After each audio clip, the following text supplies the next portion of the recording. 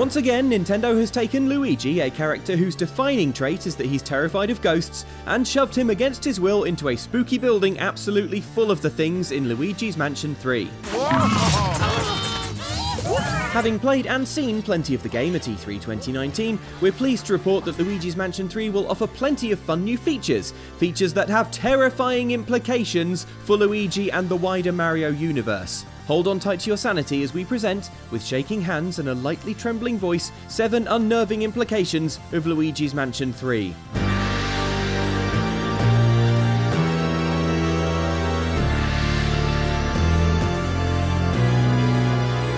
Luigi may be fighting his way through dimly lit rooms packed with supernatural horrors, but he can take comfort in knowing that he doesn't have to do so alone. Assuming, that is, he can draw comfort from an expressionless, gelatinous version of himself called Gooigi. Unlike Luigi, Gooigi longs for death and has no trouble striding deliberately through spikes or into cages, which means he'll come in super handy for solving puzzles. Assuming, that is, you can stop yourself thinking about what it means that a living goo version of Luigi is now a thing. In fact, this isn't the first time we've seen this rubbery doppelganger. Gooigi was first sighted in the 3DS version of the original Luigi's Mansion in late 2018, as a co-op partner in the game's multiplayer mode. Now, however, Gooigi is back in alarming HD for his console debut, which means we can't sleep for wondering whether Luigi's partner is a mindless gummy automaton who can't go near water, or whether Gooigi has a mind of its own. Consider, for instance, troubling excerpts taken from series regular Professor Egad's journal. His writings reveal that goo, created when liquid extracted from ghosts was erroneously mixed with coffee, does indeed behave intelligently. And I'm just saying, if Gooigi is smart enough to replicate Luigi and use all his moves, we suspect it is also advanced enough to resent humans for the battery of cruel tests its creator submitted it to. Best watch your back, Luigi. On the other hand, and at the risk of overthinking this, there is some evidence that rather than having a consciousness of its own, Gooigi hijacks Luigi's brain when summoned. Observe how Luigi slumps over when Gooigi emerges from the Poltergust G00.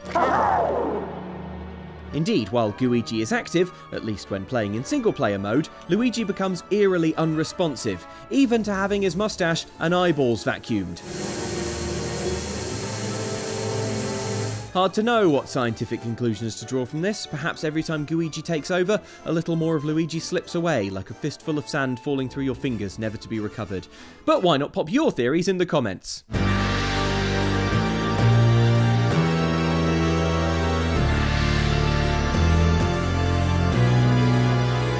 At this year's E3, we had our first proper look at the setting for Luigi's Mansion 3, which is a luxurious hotel. However, this hotel is less the sort of place where you can expect a mint on your pillow, and more the sort of place where a ghost in a bellboy cap will menace you with a baguette. Every floor of the hotel has a different and deeply wacky theme, which might not be great for the guests, but is a great way to keep things fresh as you progress through the game, exploring loads of varied environments. Try to focus on the fun stuff though, because like the Overlook Hotel in Stanley Kubrick's The Shining, this hotel boasts the kind of impossible paranormal geometry designed to shatter a human mind like a snow globe hurled at a wall. For instance, surely no hotel skyscraper has, on one of its floors, an enormous medieval combat arena. I mean, unless by day they fill this coliseum with water and it becomes the pool and spa, but that seems unlikely. Hello?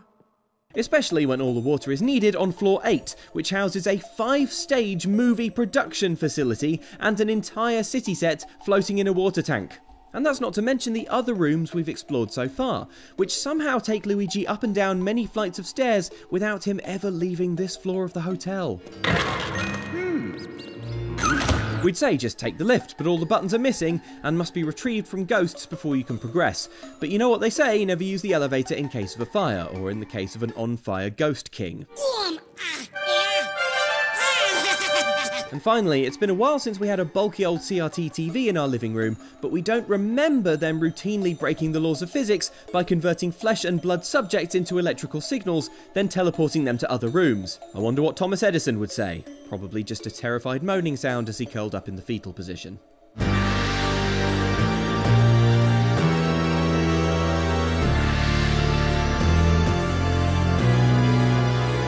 It must be tough being Mario's brother, living in his large shadow, but Luigi has always carried himself with a calm dignity, at least until something even slightly spooky happens, at which point dignity goes out the window. Sure, we've seen flashes of a temper in the past, but Luigi's Mansion 3 looks set to give us the most irate Luigi yet, at least whenever he's locked in combat with ghosts. Consider Luigi's brand new Slam Attack, which is a powerful feature included with the Poltergust G00. Once stunned with the Stro Bulb, the way to catch a ghost is still to engage in a tug of war with your ectoplasmic enemies. Now, however, Luigi additionally has access to Slam, a move whose name doesn't really do justice to quite how furiously Luigi whips a helpless ghost back and forth overhead, smashing their incorporeal faces into furniture or other ghosts for massive damage. We'd say it's just an efficient ghost hunting technique, except we've seen Luigi's face when he deploys this move, drawing on what we now see are infinite reserves of pure white-hot rage. It's alarming to think what Luigi's newly tapped fury could mean for future games in the Mario universe. At the very least, maybe next time Mario won't drag him along to be a third wheel on what is clearly supposed to be a couple's holiday.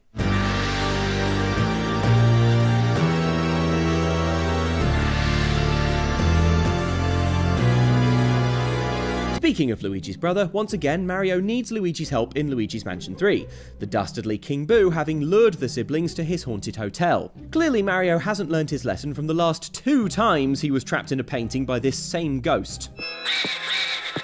But this time it's not just Mario in peril, but a much larger gang, which to us strongly implies that King Boo's portrait-capturing powers have become markedly stronger in the intervening years.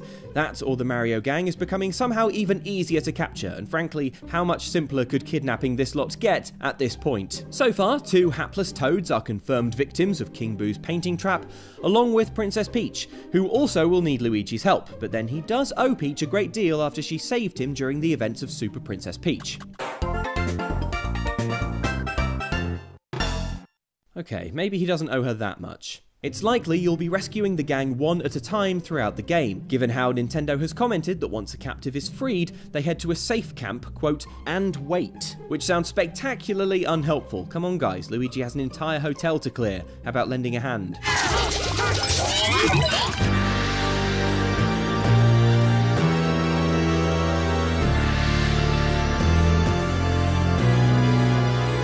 Who knows exactly how the mansions and hotels that Luigi explores end up quite so full of ghosts? Are they the souls of Koopas stomped by Mario perhaps? The spectral remains of Toads who died by the thousands in Peach's overseas crusades? We simply don't know, but what's worrying is that the army of almost infinite ghouls at King Boo's disposal are seemingly learning new and advanced battle tactics from beyond the grave. We've seen ghosts wielding weapons and even deploying kinds of shields before, but nothing to match the confident battle tactics of the ghouls in Luigi's Mansion 3, which hide behind gigantic, vacuum-defeating shields. Luigi's regular poltergust tactics won't work here, but luckily Professor Egad has kept pace in the paranormal arms race, and the poltergust now fires a suction shot that lands a plunger wherever it's pointed. Catch the plunger in your poltergust vortex and tear the shield out of the ghost's semi-opaque arms to render them defenseless, then kill them twice. Just hope that you don't arouse the ire of any of the boss ghosts we've seen so far, because they're huge and terrifying. Although, thinking about that suction shot, we may have a theory as to how this boss fight will unfold.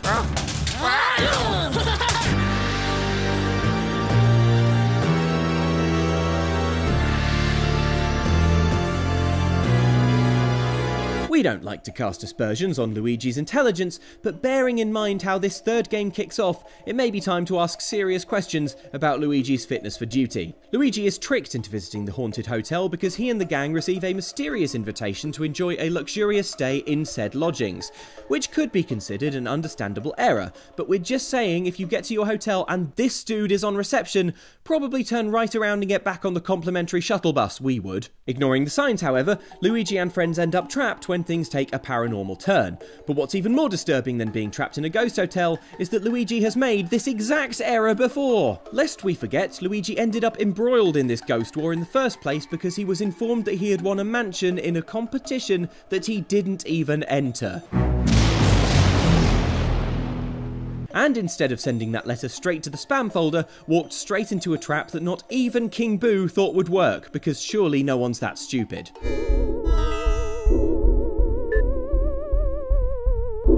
We can only imagine how surprised King Boo must be to have pulled the exact same scam in Luigi's Mansion 3 and bagged not only Luigi, but the whole Mario gang as well. Whoa. It does make us wonder if perhaps Luigi gets his memory wiped after every adventure, but if so, he's reacting way too chill to Polterpup, who we remind you is the ghost of a dead dog.